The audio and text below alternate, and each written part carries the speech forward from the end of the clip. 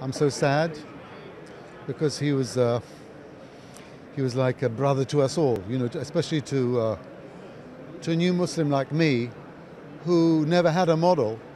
Well, he was like a model, and he made things possible where they were impossible before. I mean, like he risked a lot for his faith, so he showed us that we could do that. May Allah bless him. What's your feelings about the today lots of Muslims gathering for him all around the world? It's a duty. It's a duty, and those who are here are, you know, are blessed. And there are many who I'm sure would love to be here, but you know, he carries the hopes in the heart of many of our hearts. And inshallah, we pray that all the Muslims will be praying for him, inshallah, today. Things for me is that at a time when many Americans have very angry attitudes towards Islam, the most beloved American in the world is a Muslim whose name is Muhammad.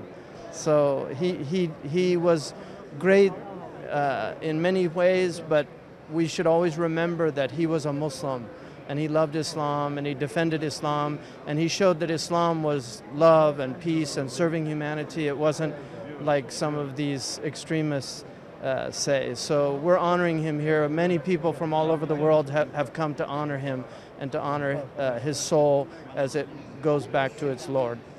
I have seen many people from all around the country in here to say his last word to everybody, you know.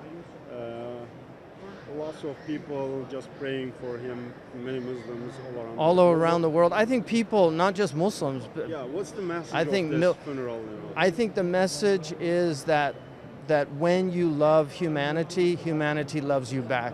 And he loved humanity, and so humanity is loving him back. This is the vast majority of human beings. If you love them, they'll reciprocate. And if you hate them and aggress upon them, they'll hate you and aggress upon you. Shaykh, what should his legacy be, and how can we teach this legacy to our next generation? I think his legacy, he said it, that he embodied a spirit of service, of faith, of love, of charity, of compassion, and he embodied those virtues that we should all aspire to. And in that way, he was following his prophet. He was named after the Prophet Muhammad. He elevated his name, even though his name needs no elevation, but he's a means by which his name is come to be known and loved. His name is the only star that rises above all the other stars on the boardwalk of stars in Los Angeles, Muhammad Ali. And in Arabic, Muhammad Aliyun means Muhammad is exalted. And in that way, he has exalted that name, and he honored that name by being an upright person, especially in a time when a lot of sports personalities are very profligate, they're wayward, they give bad examples for the youth. He gave a beautiful example for the youth. He never used drugs. He was incredibly disciplined.